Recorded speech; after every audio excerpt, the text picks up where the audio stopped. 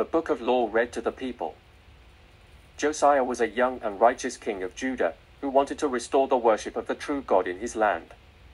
He had ordered the repair of the temple, which had been neglected and defiled by his predecessors. During the renovation, the high priest Hilkiah found a scroll in the temple, which contained the book of the law that God had given to Moses. He gave it to the king's secretary, Shaphan, who read it to Josiah. When Josiah heard the words of the law, he was shocked and grieved.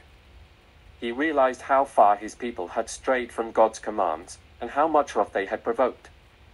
He tore his clothes, and sent Hilkiah, Shaphan, and other officials to inquire of the Lord what they should do. They went to a prophetess named Huldah, who told them that God was indeed angry with Judah, and that he would bring disaster upon them. But she also said that God would spare Josiah, because he had humbled himself and sought the Lord. Josiah decided to act on the word of the Lord, and to make a covenant with him.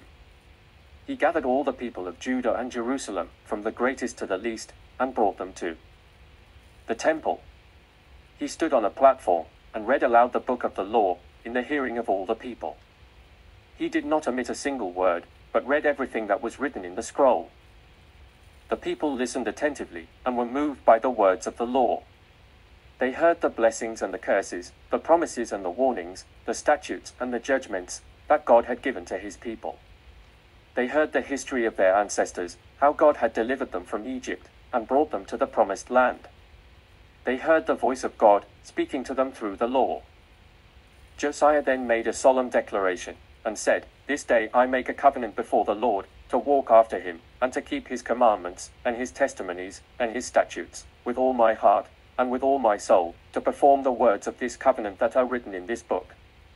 And he asked the people to join him in this covenant, and to pledge their loyalty to the Lord.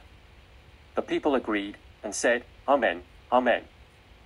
Josiah then proceeded to carry out a thorough reformation in the land.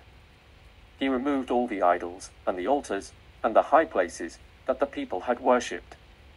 He destroyed the priests, and the prophets of Baal, and Asherah, and other false gods. He celebrated the Passover, as it had not been celebrated since the days of the judges. He restored the worship of the Lord, according to the law of Moses.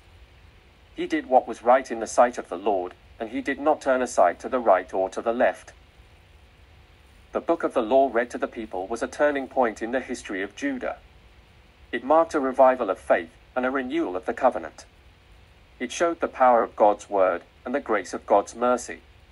It inspired the people to follow the Lord and to obey his will. It was a day of joy and of hope for Josiah and for all the people of Judah.